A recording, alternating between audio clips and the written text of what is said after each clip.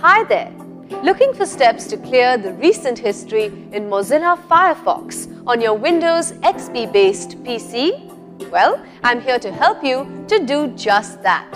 At iYogi, we try to help computer users get answers to their tech queries. When browsing the web, Firefox saves the information such as the sites you have visited, files you have downloaded, etc. and all this information is called history. But if you want, you can clear this history from your PC. So, here's how you can clear the recent history in Mozilla Firefox on your PC. Follow me. Open Mozilla Firefox. At the top of the Firefox window, click the Tools menu and select Clear Recent History. Click the drop-down menu next to Time Range to Clear to choose how much of your history Firefox will clear.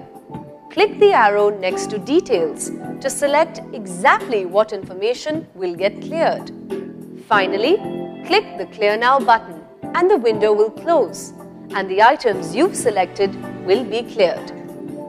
So you see, using the steps shown in this video, you can clear the recent history in Mozilla Firefox on your Windows XP-based PC without any sort of problem. Don't you just love technology?